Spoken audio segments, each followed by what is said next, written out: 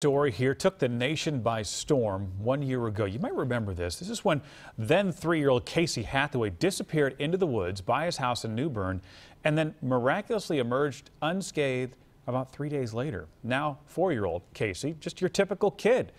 And the sheriff who helped bring him home, he wanted to pay the visit for the 1-year anniversary. It's very emotional again to see him and knowing, a year ago we did not know his fate. We didn't. And now, he's sitting here, he's healthy, he's happy. It's very rewarding. Dozens of emergency responders, family members, friends, total strangers, they all came out last January searching for that little boy who just wandered off.